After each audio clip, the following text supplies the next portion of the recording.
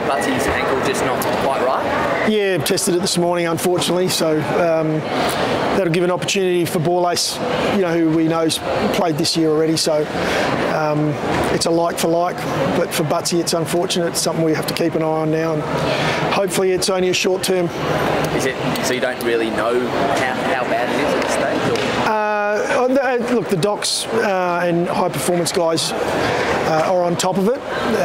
We're hoping it's a week and it's just a pinched ankle, but we have to keep an eye on it. It's one where you don't want to make any promises, but we hope he pulls up well. So that's flared from, because obviously I think he wore gloves before last week's game, so that just continued to linger a little bit? No, it's the other ankle. Okay. So yeah, which in a way is a positive. It's not something ongoing from weeks prior. Any other selection nuggets for us? Not too many. We're not going to make a lot of change. In saying that, we've got to improve. There was some real positive stuff out of the game against Geelong, but more areas that we've just got to get right. And so we'll look at that. There may be one or two changes, but not a lot. You spoke after the game about connection and the ball movement going forward. Is that one of those areas that you're talking about? Yeah, it's one of the keys, is our ability to, our opposition beat us convincingly in an area where, we've got to be mindful of not sort of putting it on one area of our game as well. It's our overall game and the way we play footy. We competed right throughout the night, let ourselves down with our ball use going forward, which ended up being Oppo intercept marks that stood out.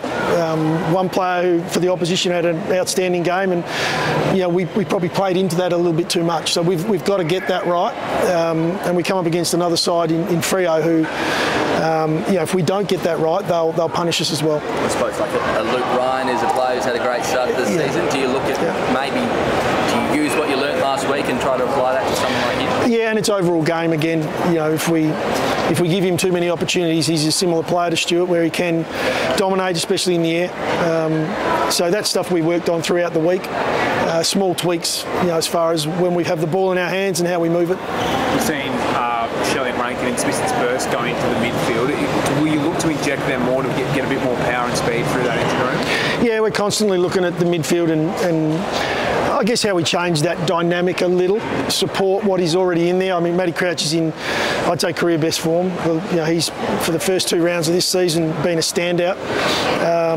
We've now got to put some players around that might give us a little bit more explosive outside game, and we're doing that. We've done that right throughout these first 2 rounds. It'll just be a balance with that, making sure we get the right mix in there. Is there an element of not wanting to take too much of that real craft out of the forward line because those guys can go up and kick a couple of goals very quickly? Yeah, it is. It's a balance of where players are. We've spoken about Rankin. He seems to be the one that everyone's talking about, but we can see what he can do in front of goal if we give him opportunities. But he can also be quite a weapon for us around the footy. Was calling your midfield vanilla, is that a too simplistic way of looking at it, given you probably actually beat Geelong in that area? Look, it's everyone's entitled to their own opinion, and no one's wrong. It's just what's your story and where you're looking at the game from. I thought it was a great midfield battle. I thought in the end, and it showed with the coaches' votes. Danger was in those votes, and so too was Dawson. And I thought that was probably reasonably even across the day. Where they beat us was behind the ball. They had a back line that were very well drilled, well structured, and we were unable to bring that ball to ground. And if we get it on the ground, it's a different game. So that's probably the area we're looking at more so this week. How's Brodie taken the week? It feels as though he's become a bit of a whipping boy over the first couple of rounds that he's about to play. What is it? A really big game, personally? Yeah, an incredible milestone. 250 games is a huge effort. 14 odd years of playing footy, he's been a standout for this footy club. He's not in his best form, and he's the one who's first to put his hand up with that. He's been great around the group. We'll do what we can to try and bring him back into form because he's important to us. Across half back, that's where the game really gets, where you get your rebound and where your attack starts from. We hope we can help him with that and get him back into the form we know he's produced over the majority of his career. In both games, you've started behind the 8 ball, you've given up some goals and had to try and work back from there. So everyone every coach is going to say they need to find a way to have a good start, but is there something you can address or talk about in terms of actually making that happen? Yeah, and it's probably for us more about process than anything. I think we might be getting stuck in the bigger picture of looking at outcome at the moment.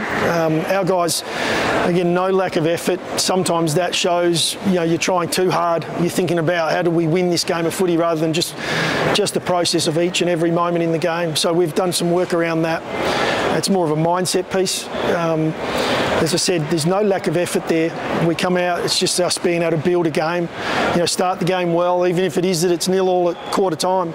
On the weekend, having 39 points against us after one quarter of footy, it's not the position we want to be in. So that'll be our work on, is just taking it moment at a time this week. When you say they've been focused on outcome and then you're looking at 0 and 2 and a loss means 0 and 3, so how do you make sure because even more so this week, that could become the focus and then suddenly you're in a bit of strife? And that's the work on, is to not look at that outcome, the bigger season, even the game as a whole. It's breaking it down into those moments, key moments, first couple of minutes of the game, how important it is to start well or at least, win in half the contest. We did that on the weekend. We kicked the first goal, Geelong came out, knocked in the next 4. So there's a period of time there, from around about 3 or 4 minutes in the game through to 10 minutes where we dropped off. We've addressed that. It's more of a mental issue for us. There's no lack of effort or contest.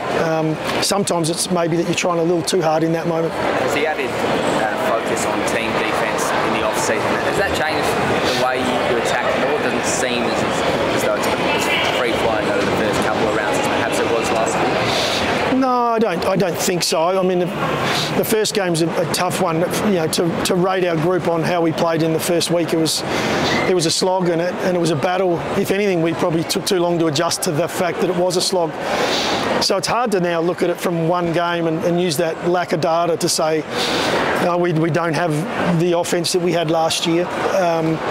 Mind you, in saying that, we've got to improve. That's what we spent this week looking at, a number of key areas. We're confident that we can do that as well.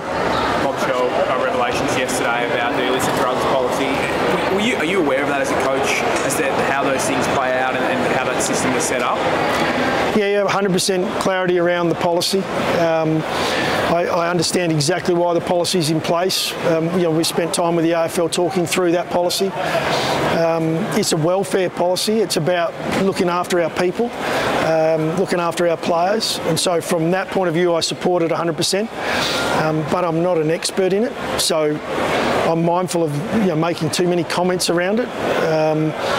In saying that, I have clarity of the policy, yeah. So does that mean you don't have a problem if a player was to fake an injury to avoid, because that's something on the weekend, to avoid possibly showing up on game day? No, not at all. That's not what we're talking about here. I'm talking about the actual policy itself. This is a voluntary policy for our players at the moment, and the AFL are doing it to put welfare of our players first and foremost. That's what I'm supportive of. So Mitchell said today, as a coach, he'd like to know if one of his players had tested positive. Would you like to know? Or? Yeah, and I understand where Sam's coming from when you're working with a player. But again, not being an expert in that space, I don't actually know what's best for our players. Whether that's, and this is private medical information that we're talking about here. You'd have to talk to our doctors about that and what's best to player, and I think that's what the AFL have done in this case. So has that happened in your time? Without going into specifics, obviously, with the privacy, but have there been players that have been out for various reasons that was actually around the drug policy? Well, no, not that I'm aware of, because that is the policy. I don't have a line of sight on any of that information, and that's where I guess it comes in. Not being an expert in that field is that's what's best. I don't know. Broadly speaking, do you think, and not referring to your club, just in general, that it compromises the game if a player is faking an illness or an issue and not playing a game because of that? It's not an area that I want to comment on.